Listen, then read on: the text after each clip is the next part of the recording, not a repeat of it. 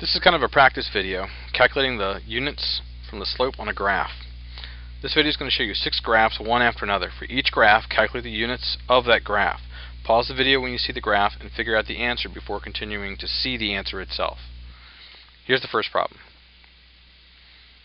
Here's the first graph. Question is, what are the units of the line's slope? Pause the video and calculate it. Alright, if you're looking at it, units of the rise divided by units of run, so it would be meters per second, or m over s. Second question. What are the units of the line's slope? So you've unpaused or done the calculation. If you look at it, units of the rise divided by units of the run means the units of the slope are newtons per second. Third question. What are the units of the line's slope?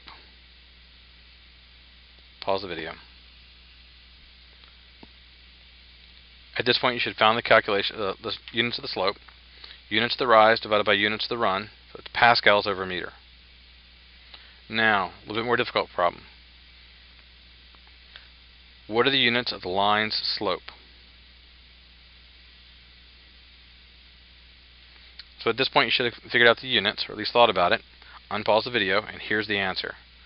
When I take a look at this, this becomes meters per second over seconds. Units of the rise are a fraction, meters per second, divided by seconds. So how do I deal with that? Well, I got to remember that dividing by a number is the same as multiplying by the inverse. So I can take meters per second, which is in the numerator, and multiply that by the inverse of the denominator. That's like dividing by seconds. So meters per second times 1 over seconds. Now it looks easier to handle. All the top multiplies together, meters times 1, and seconds times seconds, to give me meters per second squared. So the units of the slope on this graph are meters per second squared. Next example. What are the units of the line slope?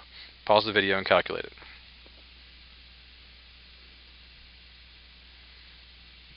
Hopefully you've done the calculation to find the units. So let's take a look at it. A fraction on top, non-fraction on the bottom, so kilogram meter over seconds over meters.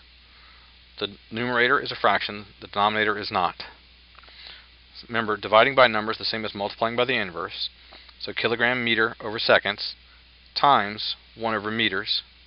The meters actually divide out, because I got meters in the numerator and meters in the denominator, which means this becomes a kilogram second. So the units of the slope of this line are a kilogram second. Last example. What are the units of the line's slope?